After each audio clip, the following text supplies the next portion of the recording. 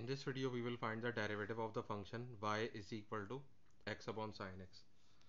So first of all we will take the derivative of both sides with respect to x. So we have dy by dx is equal to d by dx of x upon sin x.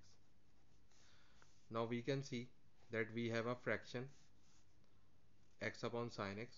So we can apply the quotient rule of differentiation, which is d by dx of u upon v is equal to v times derivative of u minus u times derivative of v upon v square.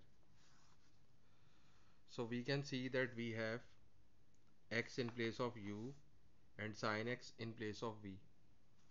So first we will write v, which is sin x,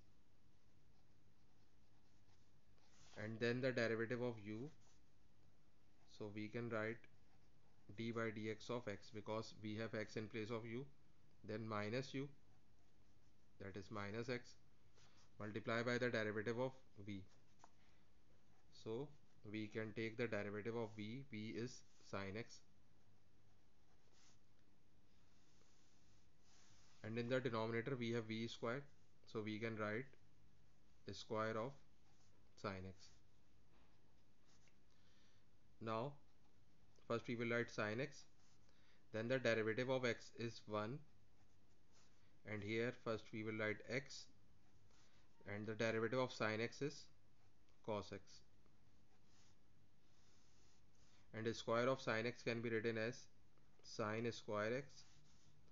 So the final answer is sin x minus x times cos x upon sin square x. So the derivative of x upon sin x is equal to sin x minus x times cos x upon sin square x.